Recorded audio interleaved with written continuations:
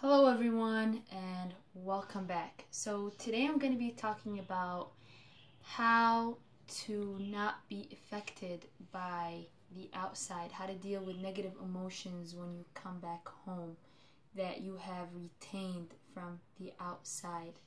So to do that, you have to understand that you as a person is not whatsoever connected to anything that's happening outside of you. You have no control over people, that's one. And two, you can't control every single situation that you're put into, if that makes sense. As a human, you get put into so many situations. You get put into numerous situations. And to deal with it, you have to know, first of all, that you can't control the reaction of the other person. The only thing that you can control is you and how you think about it. So if you let it affect you beyond the time, let's say you get put into a situation that you don't like, which is something that is common in so many people's lives. When you get back home and you're all by yourself, with yourself, like you're just up there and you're in your mind, you're with yourself, which is the person that you always end up being with in the end of the day.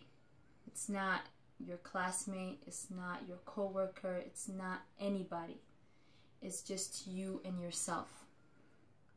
Is what's happening to you bothering you, and you think, like, I don't know, if it's bothering you, that's fine, that means you're human, but is it getting beyond the point that you want it to? If it is, that means you have to work, first of all, on your self-esteem, because if you let other people control how you feel, that means you're automatically lower quality than you should be.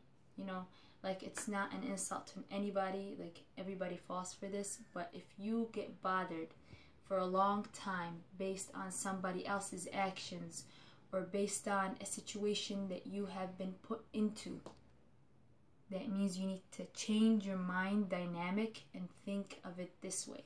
You need to think of it as if everybody goes through this and I'm not going to let it bother me because I have all these things to do in my life and not this one little thing that would bother me. And understand that you as a human is disconnected from what's happening to you outside.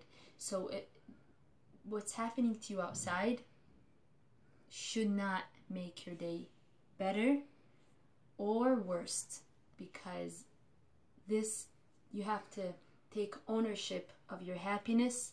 You have to take ownership of your emotions. You have to take ownership of the way you feel, because your body is there to serve you. You're not there to serve your body or your, Does that make sense? I know this is a question for my sister. Does that make sense? Yes. She nods. So the other thing is,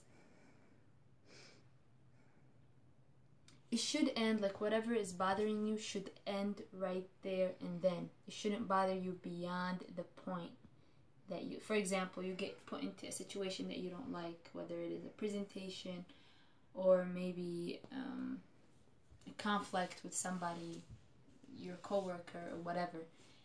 You have to let it bother you the minute you walk out that place. You have to think of it like this, like, it's not all my fault. It's got to be the other person's fault.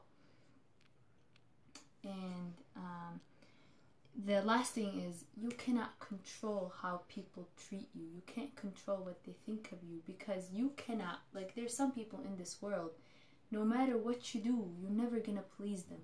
They're never going to be pleased by who you are. They're never going to like you at all. This is the way it is. And there's some people that no matter what you do, they're going to still love you and like you no matter what. Whether they're your parents, your family, or your friends. They're just certain people. Just like there are certain people that don't like you, there are certain people that do like you. And also for no reason.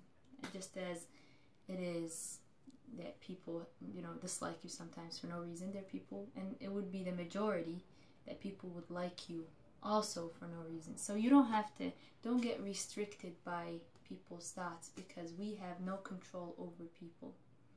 And if you understand the things that you have control over and the things that you don't have control over, you'll have that relief, that just thinking to yourself, this is what I can get, this is what I can do, and this is what I can't do, and I have no interest in doing whatsoever.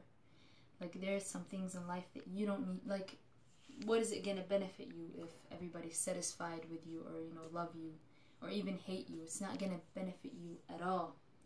I know I'm going off on a tangent, and I was going to say something else. I was going to say, pause it. So the other thing is to know your value.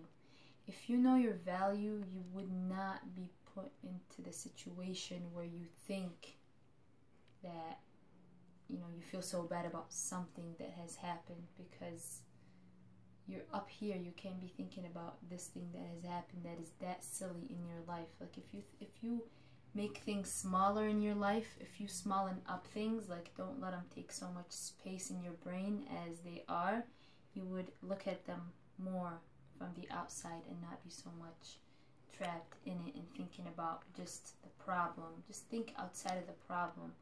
They call it think outside of the box. So with that said, thank you so much, and until next time.